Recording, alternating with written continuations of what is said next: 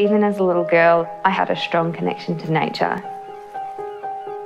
It's just always been something that I've loved. The reef environment, it's a whole different world. It's a dream come true to be able to live and work here at Heron Island.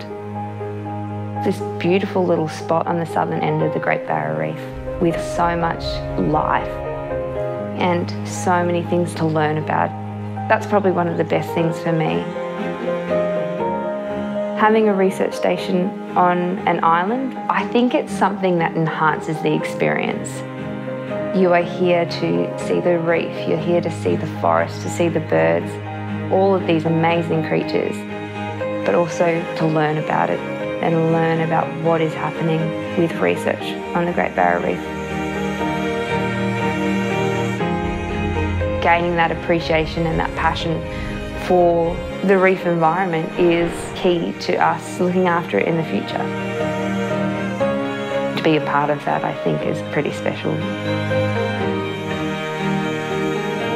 My name's Lauren Bailey. Heron Island is a place where you can learn and grow.